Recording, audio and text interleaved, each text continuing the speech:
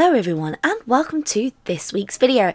This week I thought I'd talk about how I create some NPCs for my D&D campaigns. For those who don't know, I've been playing Dungeons and Dragons now for the last 3 years and have been a dungeon master for the last 6 months. I took over a campaign when it fell through a little bit and I didn't want to lose the team, so I ended up being the dungeon master, and since then have created a wide variety of characters for not one but 2 campaigns. This is a really good way for not only for me to flex my storytelling muscle, but it's also a really fun way to create interesting characters. And sometimes I do get a little bit stuck, so I use NPC generators every now and again. Most of the time, if I want a fully fleshed out character, I will build it from scratch, but sometimes everyone wants to talk to everyone, so you have to come up with a character on the fly. So a really good way is to use NPC generators. Now the one I'm using here I'll leave a link to down below, but this is a really good way to have a quick character build up, to give you some quick stats and build up from there. If you want a proper character sheet, there are some other fantastic NPC builders which I will leave down below. Like that will give you very quick sheets for like fighting. There's also some fantastic homebrew stuff out there that if you ever want me to delve into in the future, let me know in the comment section down below, because I certainly would love to do this. But NPC generating can be really fun, and NPCs stand for non-player characters, and these are characters that the player characters would interact with. And these NPC generators are absolutely fantastic for character designs, and you know me, I absolutely love designing characters and giving them really fruitful backstories. And this is a really fun way to have a base character design and build up for the future. It's also a really fun exercise in character design. As I was saying, it can be a really good way for you to practice doing different characters that you would not normally do. And this NPC generator is fantastic because it gives you a small description of the character, gives you their alignment, and then you can build up their story from there. I've used this one a few times. It's been a fantastic tool for me to build up some very quick characters, and then I've been able to flesh out their backstories more from there. So I thought this would be a fun thing to show you guys, because you guys could also use this as well, to be able to create fun NPC characters or fun characters and use them for practice. So I'm just doing these all very quickly in my sketchbook. I think in the end in this video there's going to be 6 in total of lots of different types of characters. It gives you a really good way of being able to flesh out something that you will not normally work on. There is male, there's female, there's croakers, Goliaths, there's so much on here. And the good thing is with these generators, if you want a halfling but you're not sure what to look, you can generate from there, and it's a really fun exercise in character design. I highly recommend it to anyone. So since I last talked to you guys about D&D, I used to tell you stories about my 2 D&D characters, Zilla and Lula. Unfortunately, both of their campaigns have fallen through, but I would like them to live on as characters in my current campaigns. I run 2 campaigns which are completely homebrewed. We do a mixture, it's mainly 5th edition rules, but I mix a little bit of 3rd edition and Pathfinder rules in there as well. This is because I find the 5th edition rules as a very loose basis, and we do a lot of homebrew mechanics from there. This way it makes it a lot more fun for the players. I have 2 teams of players who play in very different ways. One team is very roleplay heavy. They really enjoy discovering things, talking to people. They're more for the RP than they are for anything else. So I build up their stories through there, and they have a very fleshed out world, very character based, and they're able to do fun storylines through there. And they're pirates, which makes that a lot of fun. It gives me a chance to really work on mechanics with them, and since they were my original team, they have played a lot longer than my other team. My second team, they're more puzzle based than they are RP based or dungeon based. They will be a lot more dungeon crawling, a lot more mystery solving, and they'll have a lot more puzzles to solve than the other two. This is just because of the way that those players behave and the way that those players are. Now, I can't reveal too much about story bases because I have the entire campaign fleshed out fully, and twists and turns, I end up making a lot of the stuff up on the spot just because the players will go to places that I do not anticipate. But this is what these character quick NPC generators are great for. Sometimes you'll have you'll be saying, oh, you know, you see some guards walking through, and the character will go, well, I want to go and speak up to those guards, and you're like, oh no, I need to quickly generate this. And this is a fantastic way of doing that. Quite a few dungeon masters will use these tools to their advantage. I have a monster generator, an NPC generator, and I'll have a dungeon map generator. Currently, I do build a few of my own for the teams as well, and this can take up a lot of your time. And if you're thinking of getting to D&D, I do highly recommend it. As a DM, I've been able to play around with storytelling, been able to flex with my creative skill and have a lot of fun doing that. It has been 100% the best thing that I could have done. I really enjoy being a player, but there's something special about being a dungeon master that I have not experienced while being a player. Yes, it can be a little bit more difficult, but I technically still get to play alongside my players.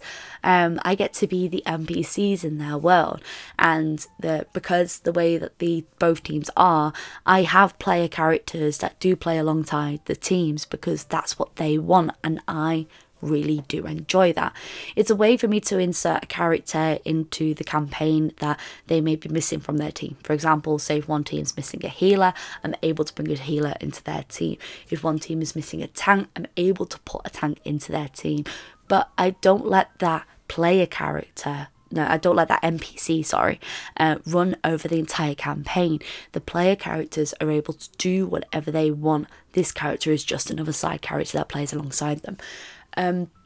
Doing D&D has been so much fun for me that I've just completely and utterly let it take over my life. I'm a dice gremlin, and this is a side that I don't really talk about on YouTube, but I have so many fun D&D stories to tell you that I would love to dive into them into the future and tell you all the stories about these mad, absolute crazy characters, as well as share some of the NPCs that I have been building. These guys are completely random and they are totally going to end up in the campaigns at some point, so I know my player characters are watching out there. I am watching you. Look out for these guys in the future. They definitely are going to turn up at some point in your campaigns. But the one thing that I've really enjoyed has been creating these characters and their backstories. I find it's a really fun way because I love character design so much to really play around and do lots of different things. It forces me outside of my box a lot of the time. I end up drawing a lot more males than I used to.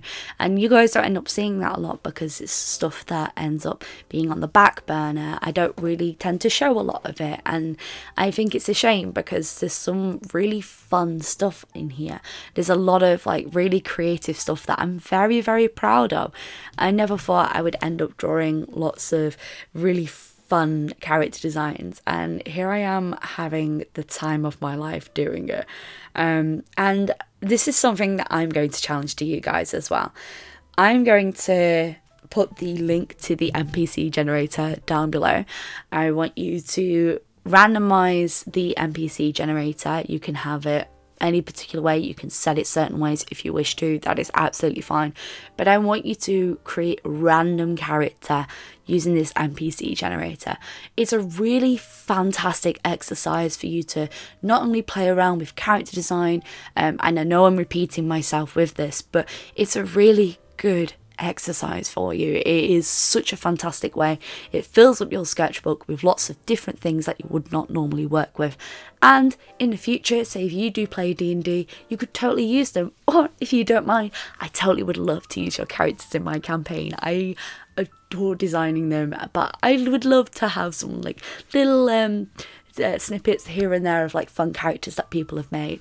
And if you do end up doing this, like, tag me in them online. I'm on Twitter, on Instagram, I'm on Tumblr, I'm on pretty much everything, or share links down in the comments section down below. I would love to see what characters you generate, or even share me your D&D characters if you do play in D&D, whether or not your game is on hiatus, games that are finished.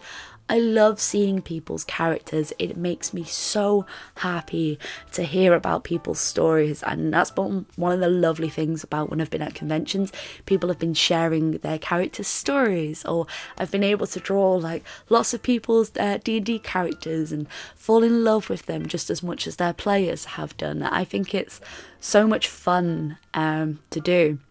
And even if D&D isn't your thing, if Dungeons and Dragons isn't your thing, I know a lot of people can't get into it, haven't found a team yet, or they're just not interested.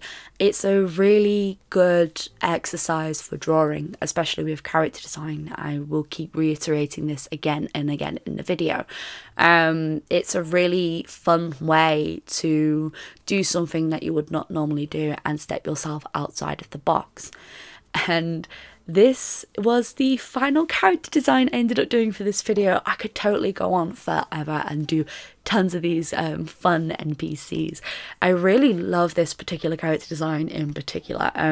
I have a Tabaxi captain in the pirate campaign, and I love drawing her a lot because of all the shapes, the swirls, and it gets me thinking about like how I can break down those shapes in particular ways.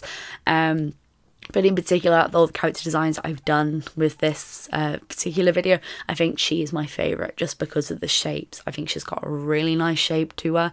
And this is just down to, like, if you blocked her character out, it would just look really nice. Or it's a really fun way to check if your silhouette is right. Her silhouette is really, really nice, and I really like her a lot. And maybe Quirky Dream will end up in one of my future campaigns, even though all these guys are. And I know my players are watching. I know my players are. I've got so many fun stories to tell you about these guys. In the pirate campaign, there was a part where these guys ended up raiding a ship and came away with papier-mâché cannons. There was a part in the other team where one of the guys yeeted a goblin into a tree and it exploded. There has just been so many fun moments, and I'm really glad that I got into D&D, and I have to thank my old dungeon masters for that, because without them and without Critical Role and Adventure Zone and all the D&D podcasts that I've listened to over the years, without them I would not have this fantastic storytelling tool in my hands. So it's coming up to the finalised illustrations now, and I'm going to show you what each one of these look like. And I really do think that anyone, even if you aren't into D&D, or if you've just want a fun exercise in character design, should really, really try this out. This NPC generator, it is simple, it is very, very easy to use. You can use it on your phone, on your tablet, on your computer, and it's a really good way of just exercising with character design, especially if you want to try out stuff that you would not normally do. So a few final looks over all the characters. I really did enjoy drawing them.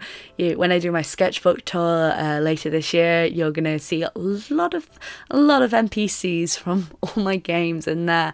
I've just had so much fun creating them and making their stories that I just wouldn't have it any other way.